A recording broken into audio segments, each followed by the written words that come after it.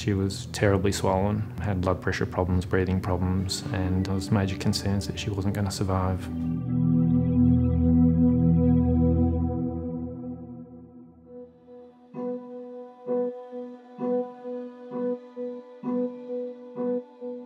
Jared came home and we decided to head into hospital.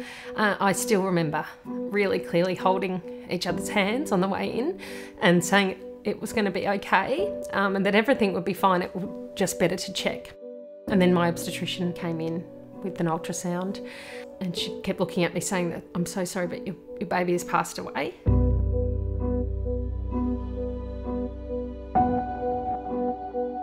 There was this excitement that we were going to become parents, and then a real sadness to it as well, of this beautiful little face that wasn't going to be in our family.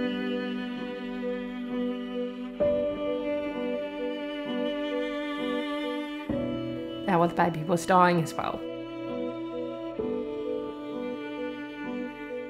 So she was having nutrition through the IV, but there was nothing getting past.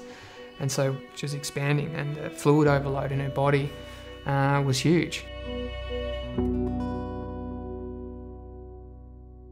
When you're accumulating fluid, the fluid goes into all the body compartments, including the lungs. So the more fluid that accumulates, the more the respiratory support needs to be there, the ventilation, and the more difficult it is for that child to then potentially tolerate a surgical procedure.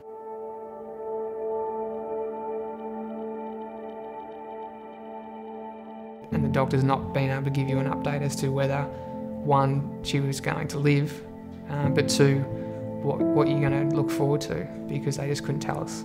We can't plan for more than a day ahead when we're in a situation like Quinnie was in for the first week or 2 weeks. We plan for the next 4 to 6 hours.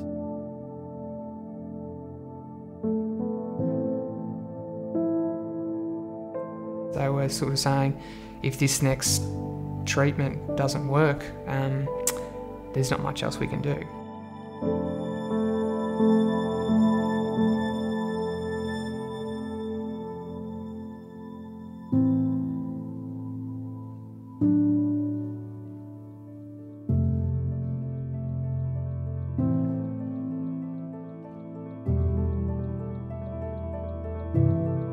So we try and give the family the best chance of having a quality of life and not being stuck in hospital. And that needs a lot of support for the family, constant calls back and forward, and that's largely done through our peritoneal dialysis nurse consultant.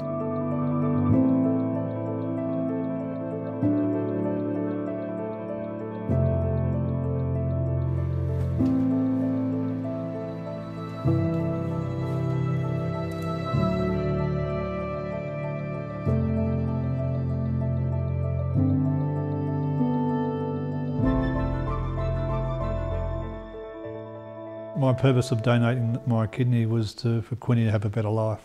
For Rod to come forward and say that he was willing to put his life in danger to save Quinnie was just the most beautiful gift.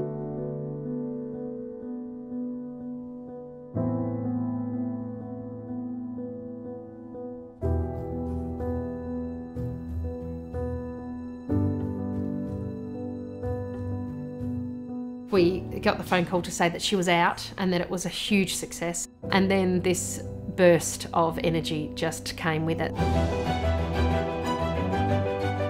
We feel like Quinnie's life started after transplant. Just watching her completely flourish has just been so good.